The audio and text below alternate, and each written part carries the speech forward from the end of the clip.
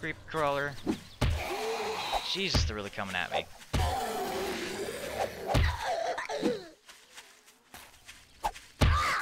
There we go. Crap. Holy crap. Oh my god. Hey guys, it's Sukasa. Welcome to 7 Days to Die. This is an awesome indie early access gem of a game that I've fallen in love with recently, and I'm going to do a little bit of an overview video, talk about what the game's all about, and show you guys some tricks and things that I've figured out on a little bit of a walkthrough, basically, of how to survive the first day, and maybe it'll turn into a bit of a let's play, we'll see. So, 7 Days to Die. What is it? Well, how would I explain this? Have you ever wanted a Walking Dead style zombie apocalypse game that's open world and sandbox in the style of Minecraft, with that sort of Minecraft-like crafting and building and destructible world terrain, but without pixelated graphics, and with more realistic survival mechanics, including hunger, thirst, disease, and guns? Well, if you've been wanting to play that game, then look no further than 7 Days to Die, now available on Steam. So me and my real life friend, we both picked this up at the same time on Steam on the holiday sale that's going on right now until January 2nd. We got it on one of the daily sales, that flash sales, for 50% off, 12 bucks. And I gotta say, it's one of the best 12 bucks I've spent on a game in a long time. Now I don't know if they're gonna do another daily sale like that, but it does have a persistent 30% off until January 2nd when the Steam sale's over, so $17. And I gotta say, had I spent $17 on it, I would not be disappointed. Hell, had I paid full price, I still would not be disappointed. It truly is an indie early access gem of a game. Now I know you hear words like alpha and indie and early access game, and red flags go up, warning, warning. I know, you're thinking, oh my god, not another one of these, half-finished, content-lacking, buggy-ass, developer-abandoned, dying-on-the-vine games. And you would be right, there are a lot of them out there like that, but this is not one of them. Not at all. Now, I've had my eye on the game since it came out a little bit more than a year ago, maybe 14, 15 months, and I kept checking back on it, but I kept it at arm's distance because of that very same sentiment. And I gotta say, the devs have really proven themselves to me. It released with Alpha Build 1, and it was a very rough, early, in-studio type Alpha Build. It wasn't just feature incomplete, it was graphics incomplete. You can see it in the old videos on YouTube. It looks blocky, and it doesn't even look like the same game. But they've kept up with a dedicated and disciplined release schedule, constantly working and improving the game, smoothing out the graphics, updating the gameplay, progression, balance, adding content with like every patch. Just about every aspect of the game has been and is continually being improved. It started in Alpha Build 1, and it's up to Alpha 10.4 now, so they've done more than one patch a month. It's a very impressive, dedicated mindset, almost a Mojang mindset that they have towards updating and improving their game, so there's no risk of dev abandonment. It's not a buggy mess, not at all, and the 38-40 hours playing multiplayer together me and my real life friend have done, we've had like no netcode issues, really solid netcode it seems. A lot of AAA titles have issues, this one doesn't. There's no major bugs to speak of that we've encountered. A few minor ones here and there. There's really only one I can think of off the top of my head that was a minor annoyance. But no crashes to desktop. Just a very solid play experience, impressively so for an alpha. And it's very feature complete. I didn't even realize it was an alpha still, not at first. I didn't realize the version of the game down there during the first play session, and it played for several hours, and I would have said that it was halfway through beta. It was that solid of performance with no crashes and tons of content. It was only after closing the first play session when I looked down there and saw it was Alpha 10, and my mind went FPS performance? Not bad overall for an alpha build. It runs better than the current version of Minecraft, for me at least. But me and my friend, neither of us had had any hitches or stuttering, nothing like that. No major frame slowdowns. The frames would dip when switching between biomes, and when a lot of enemies were nearby, the frames would go down. But nothing major game breaking as far as the performance. I'm running a 780 Ti, fairly high-end hardware, but mostly max settings, so these can always be turned down some. If you're having issues. It does obviously still need some optimization, but for an alpha build, this is fairly impressive performance, I'd say. Now, one of the best, most impressive things about the game is just how simple it is to get multiplayer up and going. There's no convoluted BS steps like in the past with Minecraft or Terraria or a plethora of other games, you don't need any BS like Hamachi, however you pronounce that. You don't need that. You don't need to mess with port forwarding. You don't need to run a separate server instance in the background, and you don't even need to know your friends' IP addresses. The devs have put a lot of work into making sure that it's super simple, click and go, and you can do it all right here through the game window. And I'm very impressed that they have this sort of functionality in an alpha build. It's mind-blowing to me. Now, like I say, if you want to do like simple multiplayer with just you and your friend, or maybe 2 or 3 friends, you can easily just have one person or have yourself host the game, and everyone else just joins it. You don't need to rent a server or anything like that. Now, if you want to host like 20 people, you need to rent a server. But it's just small scale co-op multiplayer.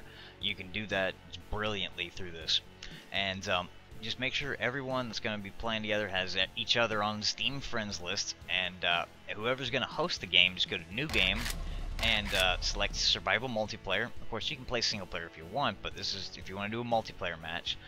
You click that, set up the options in here, put a game name in, and load it up. And then once that person has loaded it and is in the game world, everyone else that's going to join, just click Connect to Server, and in here you'll see like every server that's being hosted at the moment, which is crazy because there's almost 3,000 of them, and it's past 3:30 a.m. here where I'm at in the US. So the game's pretty popular, and there's a lot of people playing it. But what you're looking for in here is the 4th tab to get rid of all this clutter.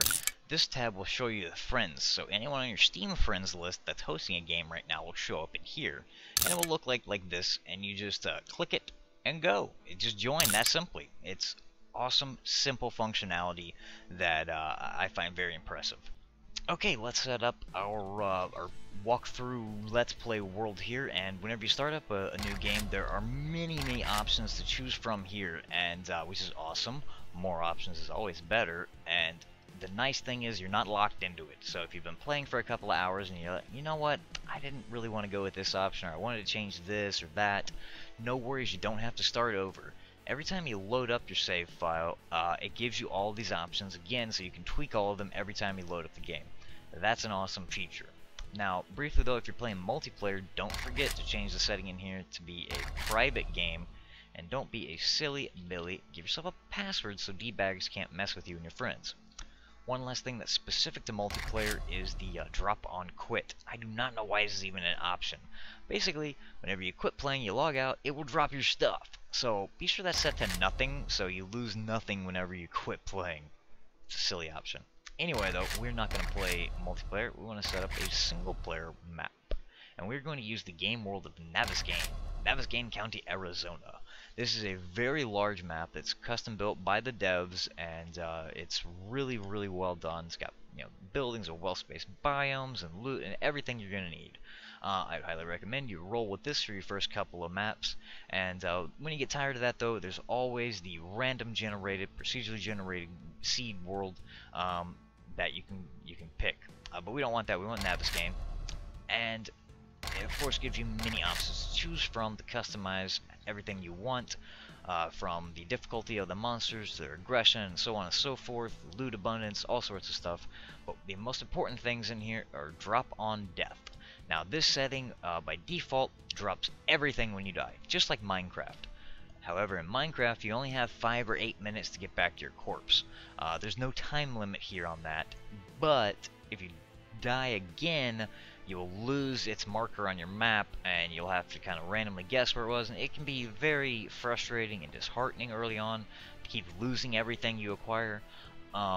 So because of that, I would recommend, since you're going to die a lot probably, we can change this. There's no lose nothing option, but there is the lose the tool belt items only. Now the tool belt is your hotbar, the 8 items that can fit on your hotbar. If you die, those are the only things that get left behind on your corpse.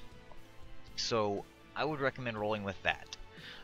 Also, enemy memory. Now, this is how long in real life seconds the enemies will stay aggroed onto you.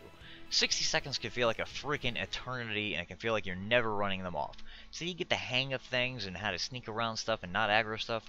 Highly recommend you bump that down to like 45 or even 30 seconds.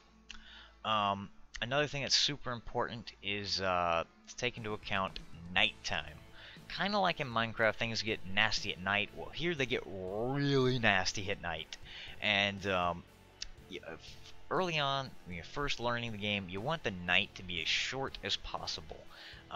So you can change your 24-hour cycle. Right now, by default, it's 40 minutes for a full day-night cycle. That's 40 real-life minutes. You can change it to be whatever you want, like 4 hours, 2 hours, an hour, down to 10 minutes. I'm going to leave it on the default 40 minutes, but I'm going to change the percentage of that that's nighttime from the default 35 down to 20. You could also set it to 50-50, 20 minutes a day, 20 minutes a night, but I don't really want that. I want less nighttime. So I'm going to do that, and I'm going to leave the difficulty setting on medium nomad. You could do all sorts of different options for that. I'm going to leave aggression on normal. Feral gets crazy, but there are a whole bunch of hard mode options if you want them. I think that's about it, though. I'm going to name this suit craft and load it up, and I'll be right back. Alright, we've spawned in here. It looks like it's giving us a good spot. It does spawn you in seemingly random locations in different biomes, kind of like this location. It's kind of a green area.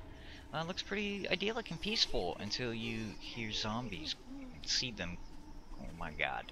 Obviously the first thing you want to do is hit your crouch button.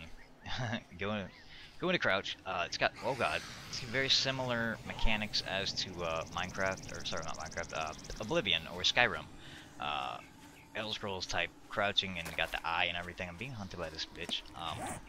First thing I want to do, get a little bit of distance, and pull off these things, just in case I die. I don't want to lose them. This should do some damage. Oh no, die.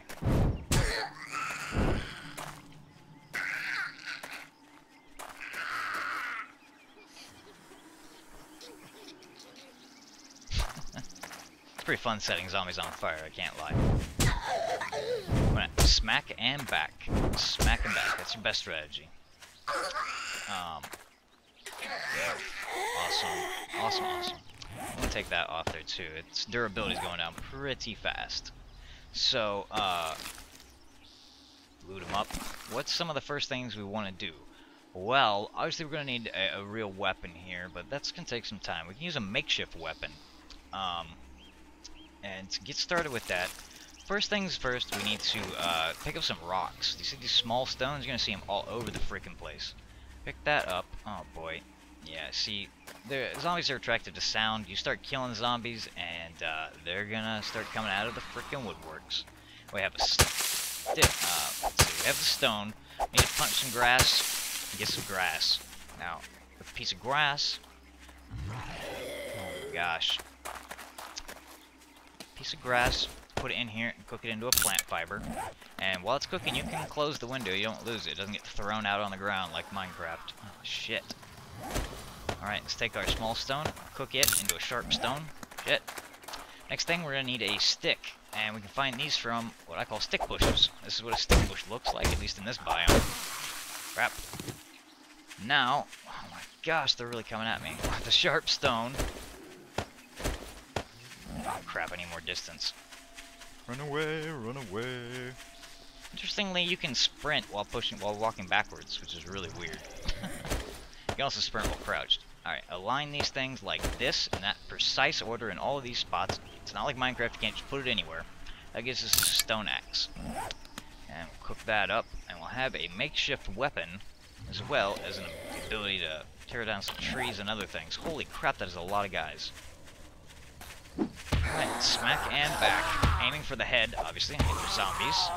Headshots do definitely count.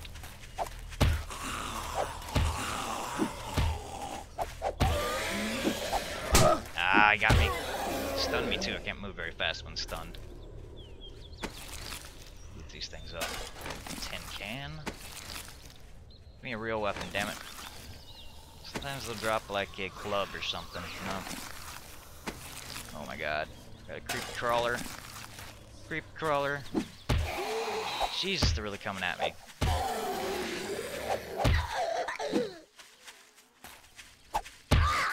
There we go. Crap. Holy crap. Oh my god. More pieces of grass here. Gonna need that in a second. cook those 2 into plant fiber. There we go, guy.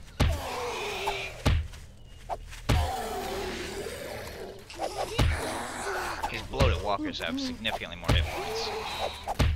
Jesus.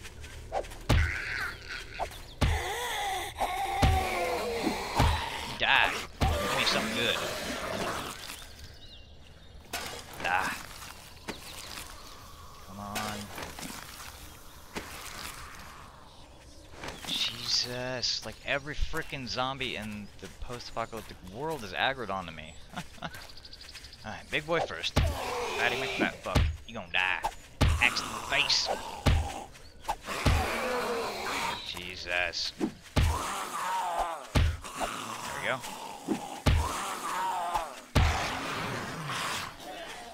Who wants some? Shit. Everywhere. Oh my god, how did I miss that? Come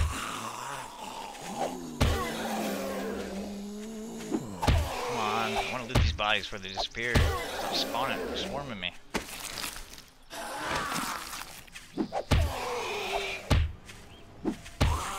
There we go. Holy crap. That was intense. Oh my gosh. Not another one. Oh good, a short arm pipe. Can grab this cotton too. We can do stuff with that. Make some cotton apparel. That was... Oh no, no! Hate that stun. Okay, let's see what we got here. Oh, we got painkillers. I'm going to use that to get some of my hit points back here. Now, unlike Minecraft, it's not left click to do things, it's right click. Just takes a little bit of getting used to. Alright. Now, those plant fibers. Good. I need sticks. It looks like there's plenty of stick bushes around here. Awesome. I forget how many I need. I think like 8 of them. Anyway, there's no shortage of stick bushes around here. Jeez. It's like a scrubland. I've never been to this biome before. Pretty cool. Alright, that should be good there. Now we can take the plant fibers. Let's type in. This is what I'm going to make. A crossbow. Make things much easier. Put these in here like that. 4, 5, 6, 7, 8. Yeah. Alright. Craft that sucker up. Now we can't use it just yet because we don't have the ammo for it, which is the crossbow bolt. And to make that, we're gonna need some bird feathers. And keep an eye on the ground. Keep picking up stones. We're gonna need a crap ton of stones.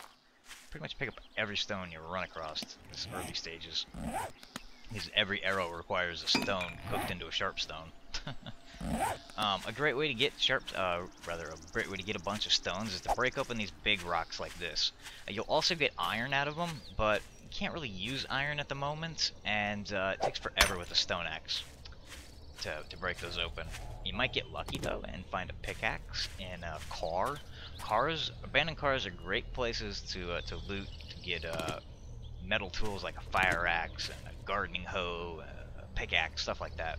For whatever reason, there's a really high loot chance inside of abandoned cars. So always check out abandoned cars you run across. And I'm actually going to walk back to the one I started next to. I can see it out there in the distance. Picking up all this cotton as I go. And, ooh, sharp stones. Sweet. Now the reason I'm picking up this cotton is the cloth fragments.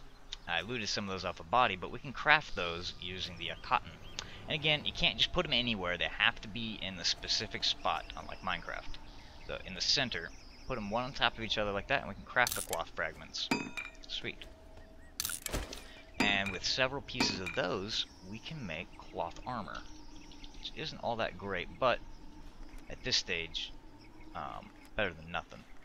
Let's make a helmet. Okay. And I think gloves is all I have left. Sweet. Yep.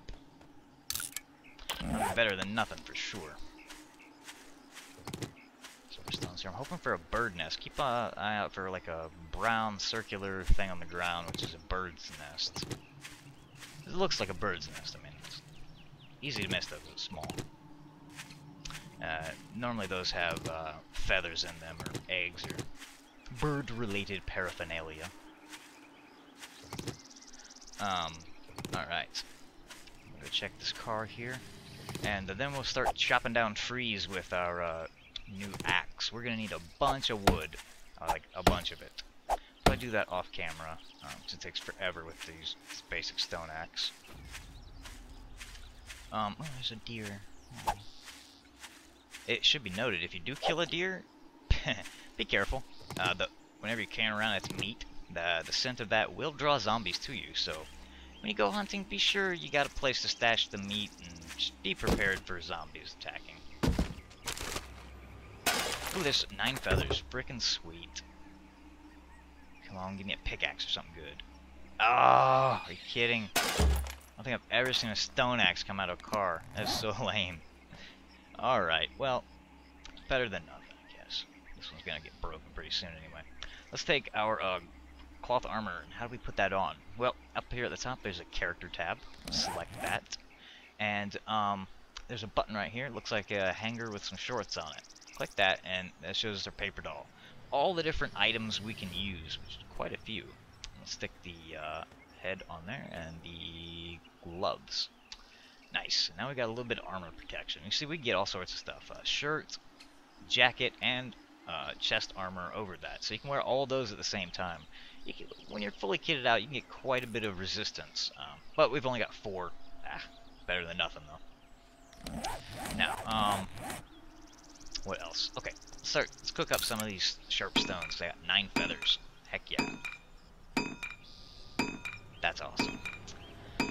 And, don't quite have enough sticks, but if we line up our sharp stones, our sticks, and our feathers as such, we can get some crossbow bolts. And these things are OP.